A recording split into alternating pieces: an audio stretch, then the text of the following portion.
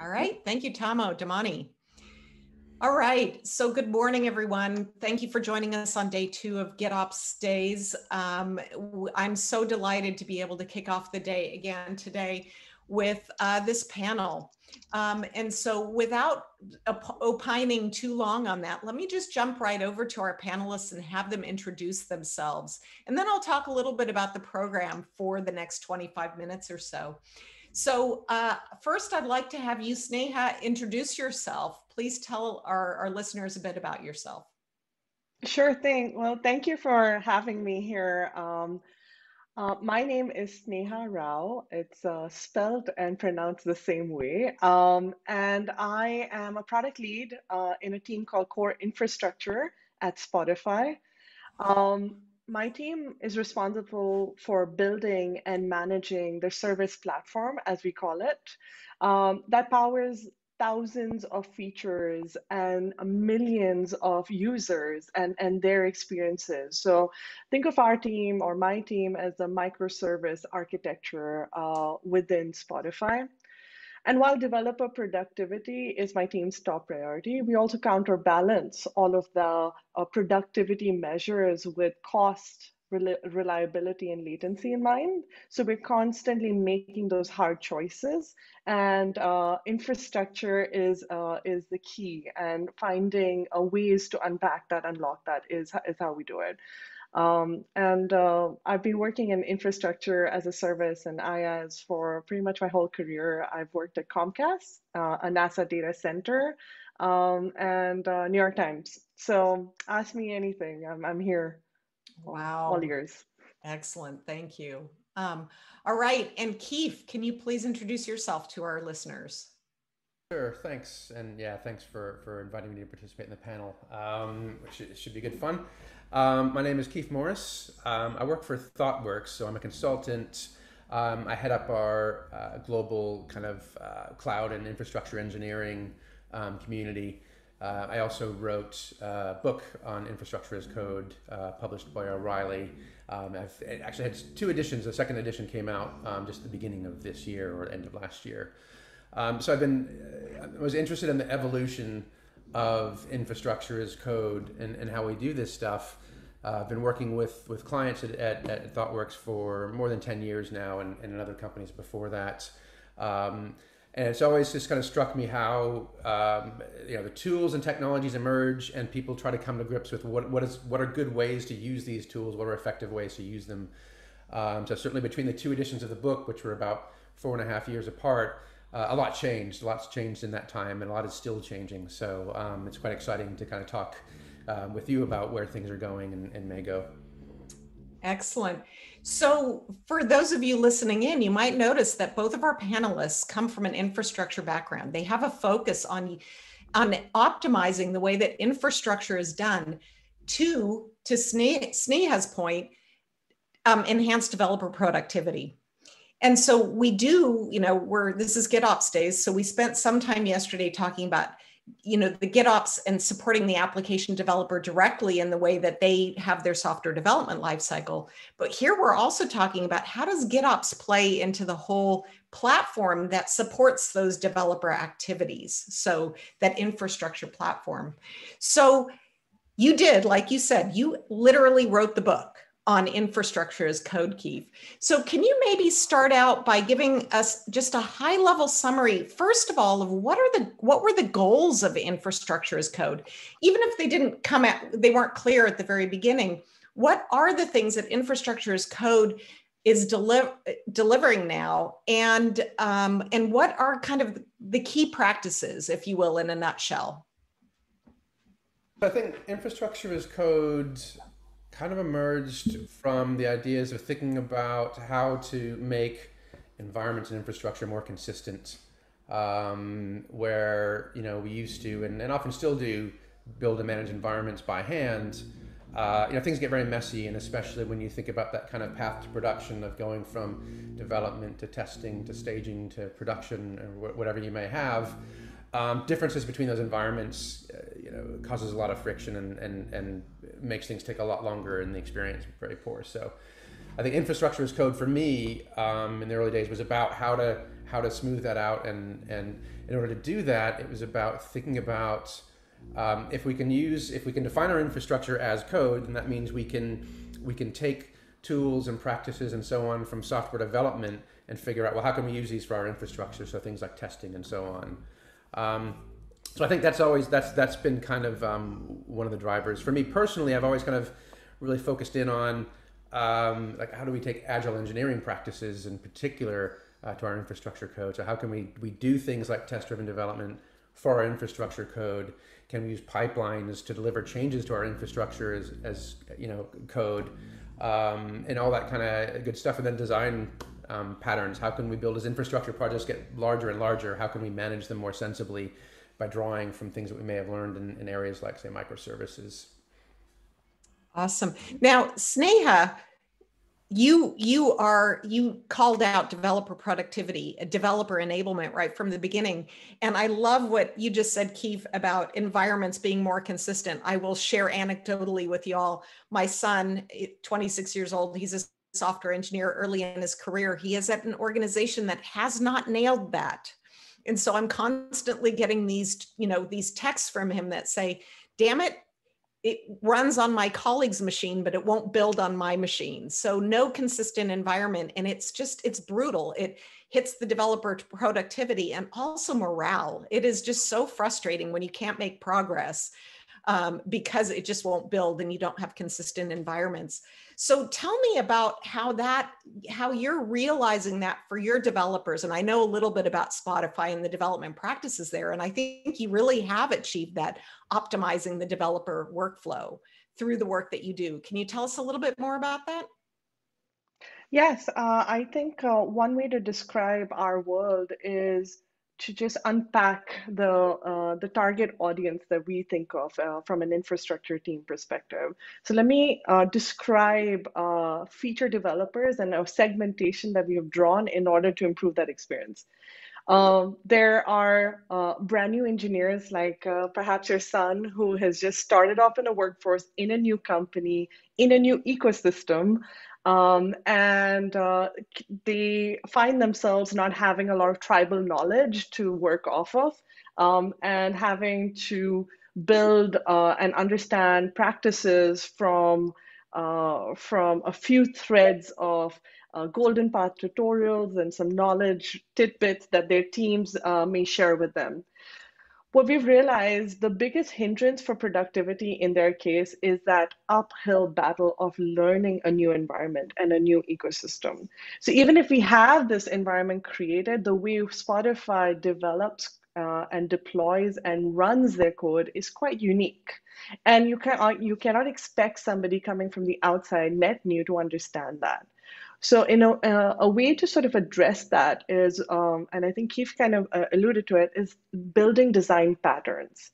Taking an engineer who is hired to build features to enable the business to focus on just that and not have to worry on infrastructure details, the nuts and bolts and the configurations and the specific panel adjustments that need to be made in order to make sure that their code works in the cloud as expected. That's some of the low variance work that my team, core infrastructure, is really well positioned to take. So we sort of create what we call blueprints or architectural patterns to enable these common design patterns.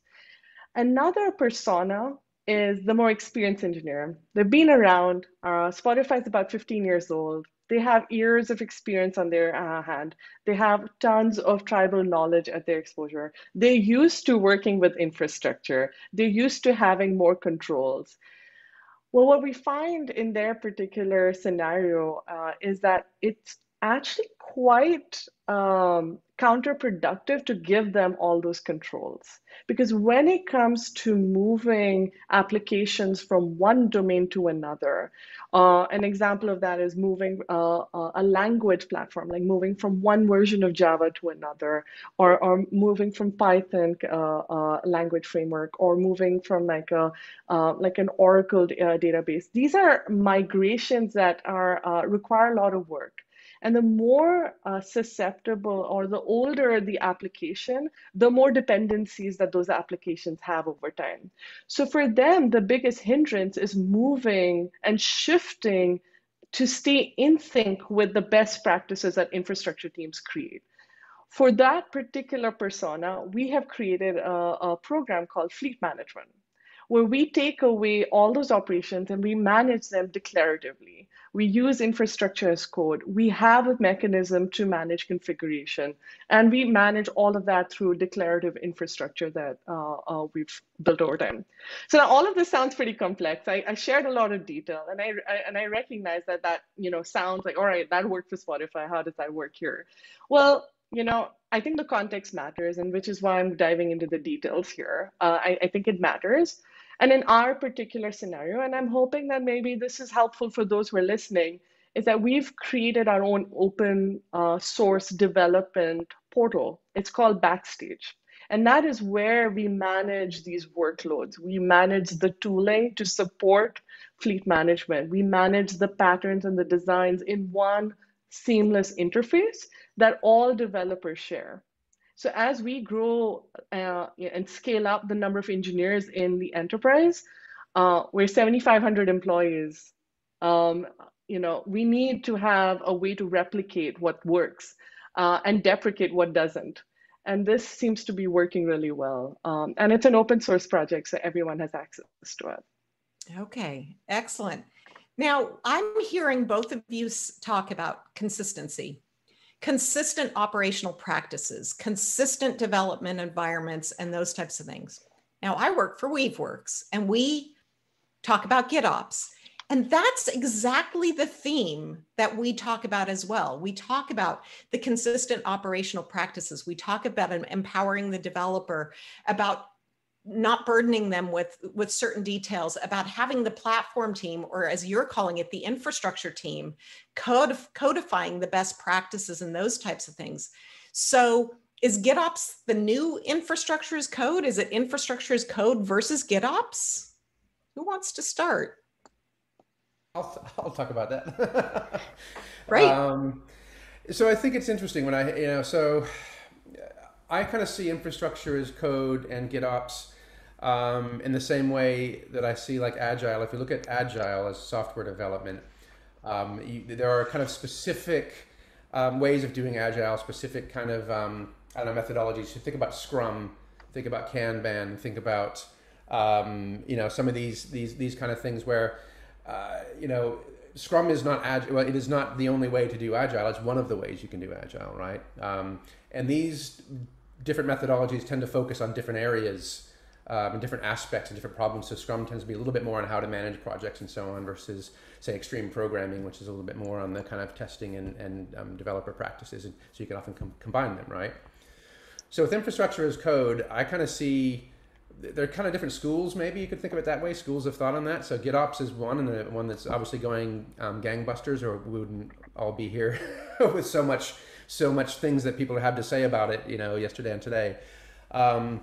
You also have, you could say, immutable infrastructure. People, still talk about a fair bit.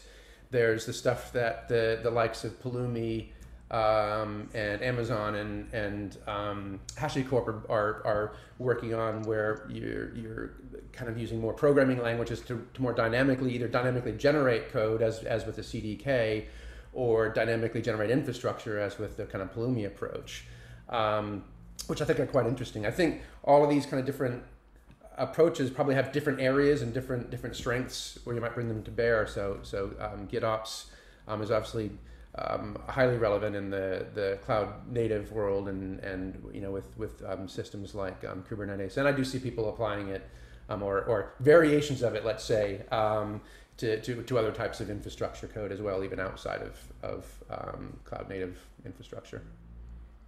Yeah, and so I'll admit that in the pre-show, in the chat we were having pre-show, Sneha talked a little bit about the practices that she uses at Spotify, which she talked about a breadth of different things, including GitOps. So maybe Sneha, you can share some of those comments with our listeners now to give a perspective of the broad range of things that you do and how you see GitOps in relation to infrastructure as code at your organization. Absolutely. So one of the things I said before the pre-show is I don't necessarily see these as two separate pieces. I don't see it as GitOps versus infrastructure as code. I see these as a very complementary ecosystem. What's worked at Spotify, and I recognize that that's not necessarily true for every enterprise, but if at our scale and companies similar to our scale, like Shopify, Netflix, I do happen to talk to them all. What we're finding is consistency in those frameworks is very important. So GitOps adoption is pretty mature, and so is the practice of writing infrastructure as code, managing your configuration, setting up declarative infra pipelines, and managing through all of that through a continuous integration and continuous deployment framework for a consistent and high feature velocity outcome, so that the feedback loop of what works and what doesn't work, pulling back from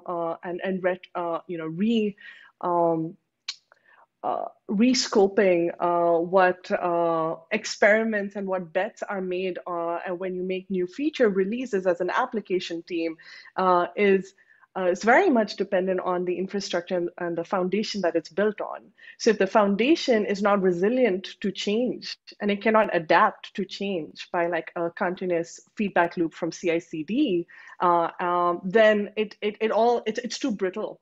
And it just doesn't work. So the agility and the agile principles that Kief mentioned, I think it squarely applies to infrastructure as well. And it's something we live and breathe by. All of the teams that I manage, we all have agile as like a principle that we work within. So that's one more framework for how projects come in and for how projects are delivered against. And another framework is GitOps, and IAAC just happens to be one of the pieces of that framework. At least that's the way, in my experience, that's how I've seen it. Okay, now you've both talked about declarative configuration. So declarative is, I think, very central to this. It's part of what gives us that repeatability that we were talking about. And behind that, of course, there's automation. Now, one of the more interesting dialogues that we have around the GitOps is that we characterize the type of automation that is associated with GitOps as convergent automation. So we talk about these convergent loops, these control loops. And when we're applying it to Kubernetes, we've got controllers that are running in an infinite loop. And not all of infrastructure as code ascribes to this convergent, constantly, adapting way. Infrastructure as code, arguably, you could check in something into, let's say, a Git repository, and it runs some script. And to some extent, that's definitely infrastructure as code. So can either of you or both of you maybe remark on that element that GitOps brings of, no, we actually insist that this is done in a convergent mechanism. We know that things are always changing and we know that we're constantly adapting. Any comments on that element of GitOps, that convergent automation? Definitely talk about it. I don't want to kind of always jump in and go for it. Okay. Yeah, I think it's in the first edition of the Infrastructure as Code book, I used the phrase configuration synchronization. I think I called it. I think Martin Fowler on his Blicky had an entry about that. And so I think it's like I see kind of a couple different patterns for how people use infrastructure as code in order how they synchronize.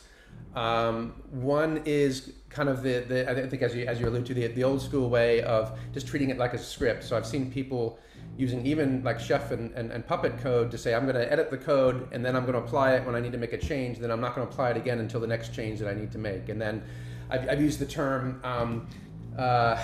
what did I call it? There's that kind of synchronization gap or configure, where the longer it's a kind of a, whether it's infrastructure as code or automated tests or those kind of things, the longer you go between running your automation, the more things are going to diverge and the more likely it is to break.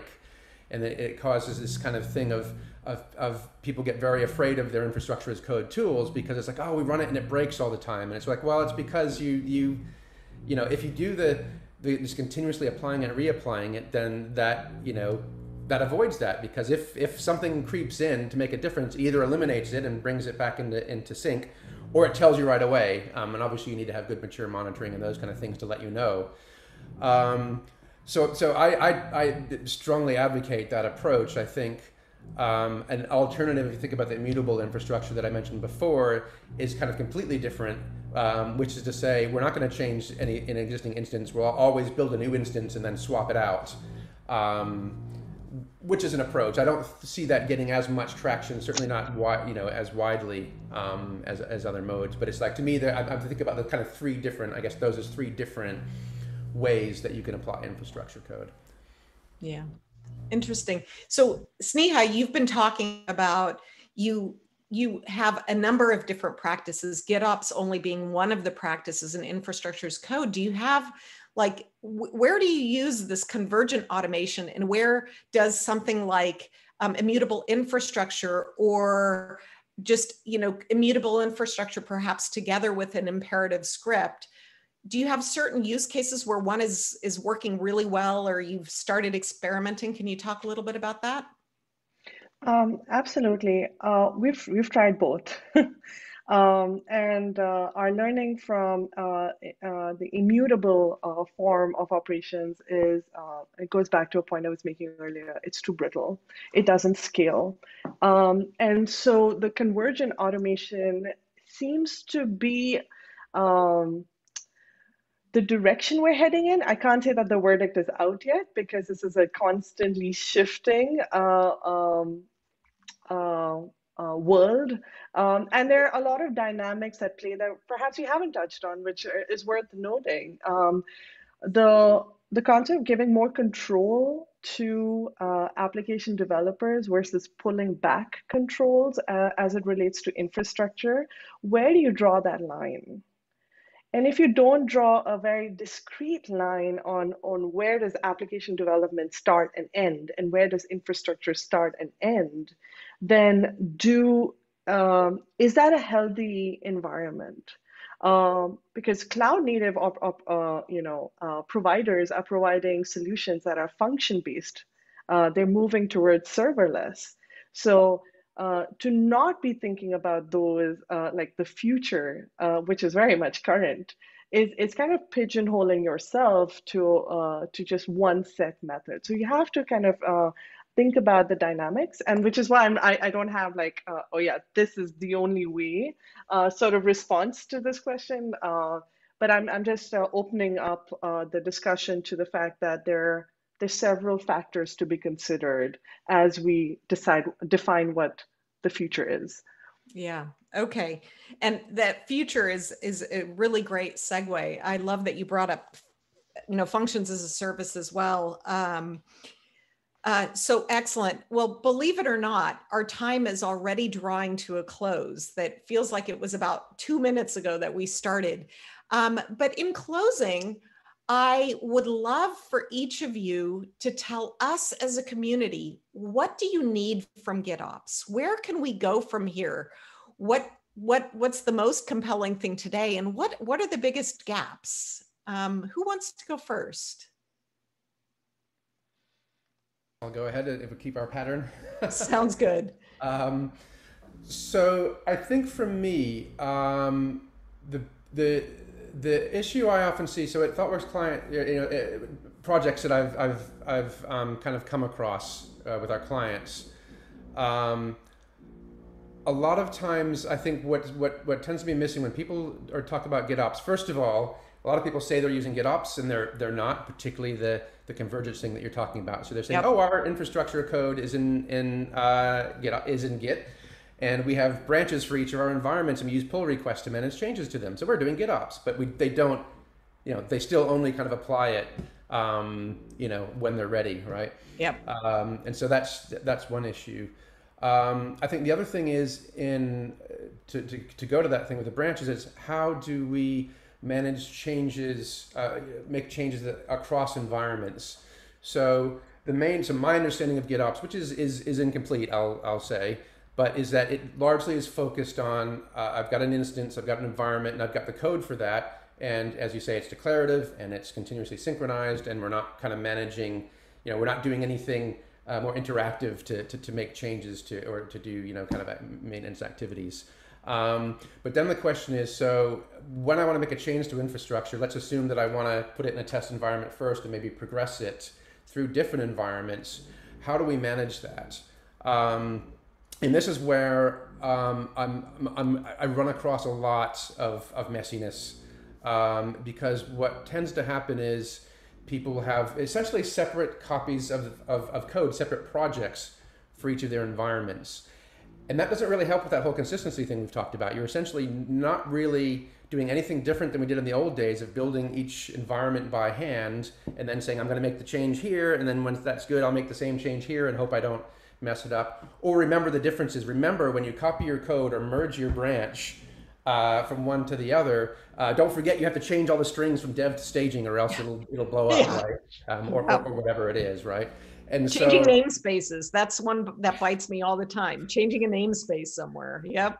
So I'm really keen that we have ways to manage changes, ways to manage our code, to think about code as a reusable thing the same way we think about our application, right? We don't have a separate project for our application code for each environment and then copy and paste changes between them, or even merge changes and branches between them. We build an artifact and then we promote it. Now, artifacts for infrastructure is not really so much a thing. I mean, I've certainly done it, and I know lots of people who do it.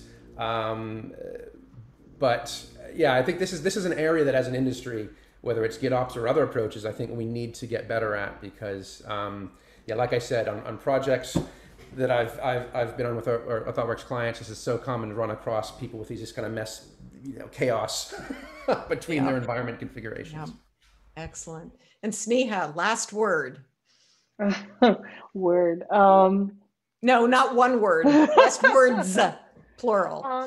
I think what I can leave the panel with is some of the struggles that we see, and perhaps there are solutions that can be thought of by the hive minds here.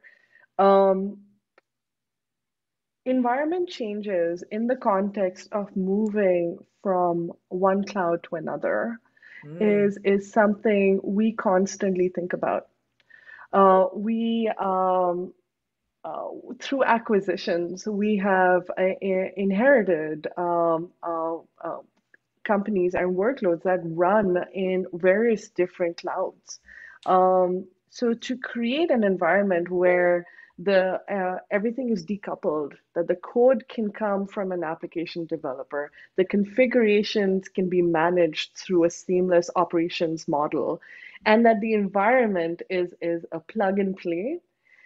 Conceptually, that sounds great. In reality, it isn't. It isn't as seamless as that. So multi-cloud operations through frameworks like GitOps is something that I think is fairly nascent and can improve. And then another area that is fairly foundational is moving between language frameworks. How does a company at our scale adopt and stay relevant across the fleet? We haven't found a way to automate that function, but if we could, it would be brilliant. Yeah. Yeah. Well, thank you both, because I feel like you just wrote our backlog for the next year or so. So I appreciate that feedback. Thank you both so much for joining us here today. I think this was just a phenomenal way to kick off the day. There's lots more great talks coming, but once again, thank you for joining us and sharing your very real world perspectives with our audience.